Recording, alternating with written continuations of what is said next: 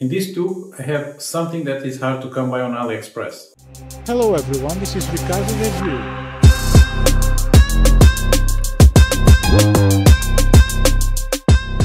In this tube, I have a long, light cast rod with a full grip. Even though on the store that I bought it, it has a different name. I think it's AI-SHOUYU something. This rod, if I can show you the sleeve, it says Phantom and it's from Obsession brand. It's the C225L and very cool sleeve, neoprene on the back, and as I'm doing now, I will give you a closer look on the table. See you. And in here you can have a closer look on the bag or sleeve, as you call it in some places. It's very good. The back is breathable but yet cushioned. You have some compartments inside, so they are sewn in to the length of the piece. It's a 3-piece rod. This is the 225 centimeter version, or 7'4" inches. They also have it in 210 centimeters, 180 centimeters, or 6'11" or 6 foot.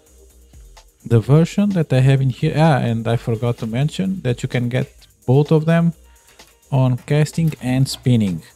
So the heavier one should be 150 grams, the other one 109, and the shorter version 98 grams. So 3.5 to 4 ounces. In here you can see the label of the rod. As I told you before, this rod comes from Obsession, not from AI-SHOUYU. It's a Phantom. The guides are stainless steel. At least they are not magnetic. I tested after I finished the video. Probably on the next time I shoot, I will put a magnet near me so I can show you guys that it's not non-magnetic guides. The insertion seems ceramic. The epoxy work, it's actually pretty good for a 30 euro rod. I paid, I think, 31 with discounts from the full price and some shipping.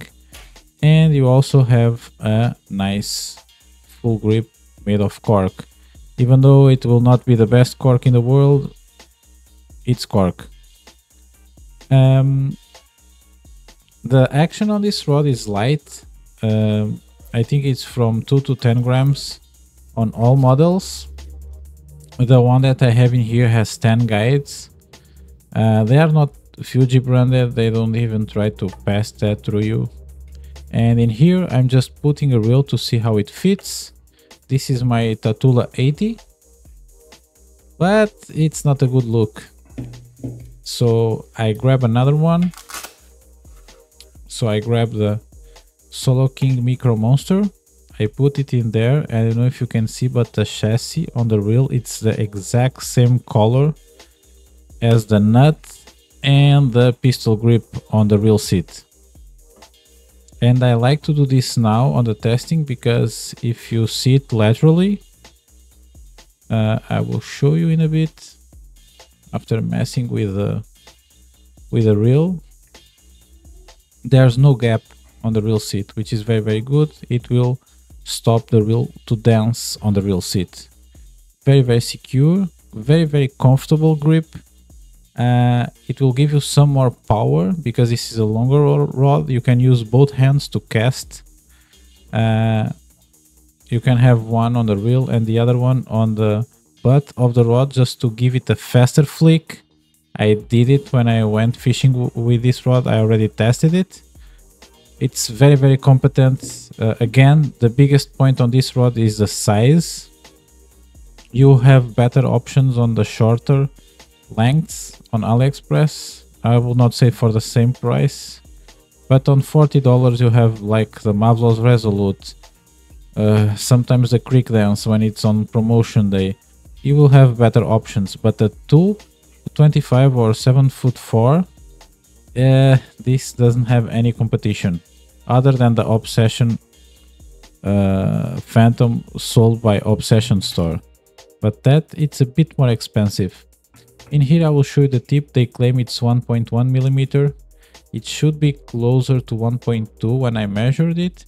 So again, you can see that it's 1.27, 1.23 millimeter, which makes sense because it's still going on the descent trend towards the tip, and you have all the epoxy to fix the last guide in there. So it should be a little bit thicker when you measure it. Again, I'm counting the guides, it's 10. The other models will have one less than this one.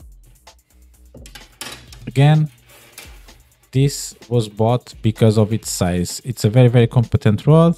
And now I will give you a teaser of what's up to come with this rod with the Micro Monster.